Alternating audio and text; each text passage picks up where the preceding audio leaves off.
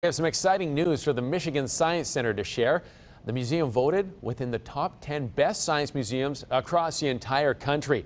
Our own Alicia Bergio joins us now in studio. Now, you had a chance to go down there, check it out, and this is quite the honor. This has got to be hard to grab. You would think so, Chris. I would. But let me tell you, this is an accomplishment the museum has held on to the last 3 years. And after talking with staff, I can see why. It's a huge honor for us and really showed the support that we get from our community here in Michigan. It was amazing. The Michigan Science Center ranked third of the best science museums in the nation, according to a USA Today's Top 10 Best Choice online poll.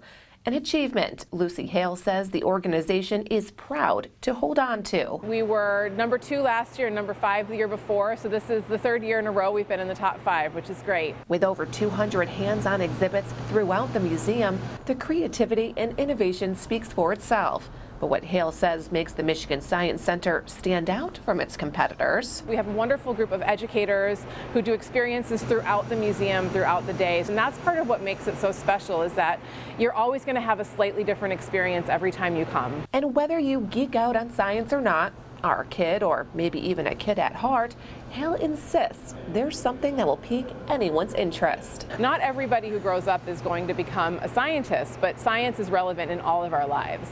And so that's really what we hope that people walk away from when they come to the Science Center.